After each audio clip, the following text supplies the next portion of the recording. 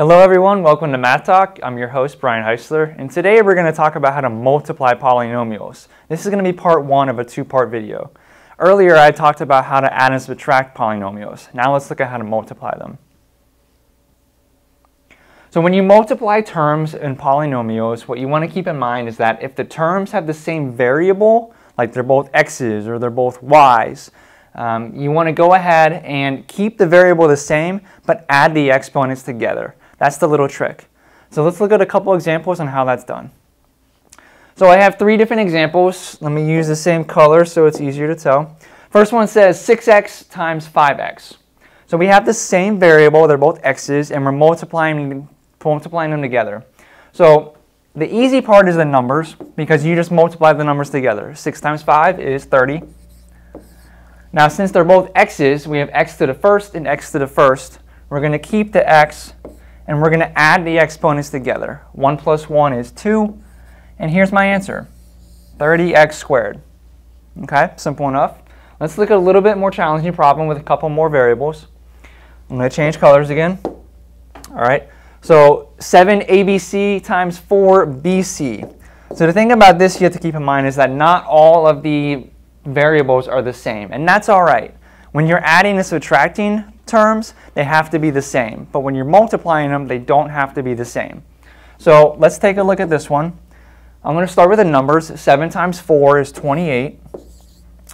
For the variable a, there's only one a, so I'm just going to leave that and write it down, a. For the b, there's b to the first times b to the first. Well, the rule is you keep the variable and you add the exponents. And so 1 plus 1 is 2. And then we have c. We have c to the first and c to the first. So keep the c, add the exponents. 1 plus 1 is 2. So the final answer to this one is 28ab squared c squared. Okay? Let's jump over to our last example and the most difficult of the three. And so we have a similar problem. And so we're going to start with the numbers. 17 times 2 is 34. And let's see, we have f squared, and we have a single f to the first. So I'm going to put down f, and I'm going to add the exponents. 2 plus 1 is 3. That is a better looking 3 there. All right. And then g, there's only one g, so I'm just going to copy it down. And then we have h to the third and h to the fourth. So we're going to multiply those together by adding the exponents. 3 plus 4 is 7. And so this is my final answer.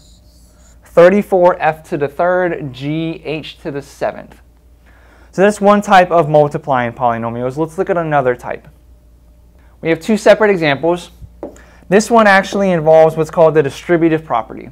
The distributive property tells you that you have a term multiplied by something in parentheses.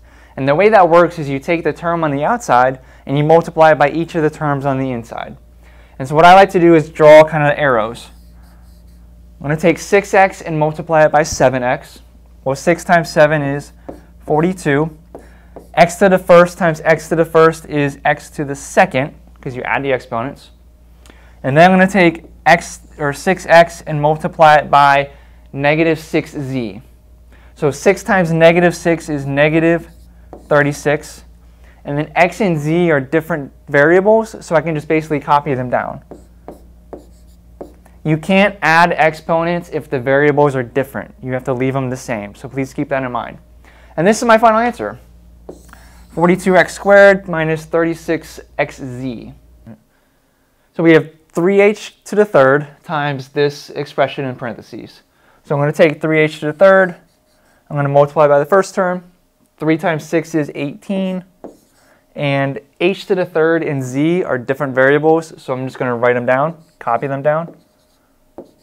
Okay, and then I'm going to take the 3h to the third, multiply it by my second term. So 3 times negative 8 is negative 24. And then my variables, h to the third will pair up with h to the second because they're both h's. So I'm going to add the exponents. 3 plus 2 is 5. And then the other two letters, g and f, I'm just going to copy them down, f and g. It doesn't really matter what order the letters are in. Typically, you're going to see them in alphabetical order. So I'm just going to go ahead and write that down for completion's sake. Minus 24 f, g, h to the 5th. Typically, that's how you're going to see your answer. It's called a cleaner version of the answer, but this is what it is. One question I get asked a lot is, how do you know whether it's negative or positive in the middle? And so typically what I do is I take whatever the middle symbol is, like negative, and I attach it to the number next to it. So it's a negative 8. And then I know my rules of multiplication. If you multiply a positive times a negative, I get a negative. So I just include that in my answer, negative 24, whatever. If it's a positive times a positive, it's obviously positive. If it's a negative times a negative, it becomes a positive. So if I say the answer out loud, positive 24, and write whatever symbol it is, it just kind of works itself out and gives you the right symbols. So I hope that helps you out when you come to multiplying polynomials. We're going to take a look at another type in my next video on the FOIL method. So make sure to check it out. Thanks for watching. If you have any other questions or you need assistance and you live in the Palm Beach County area, visit our website at geds.com to find a location near you and sign up for classes.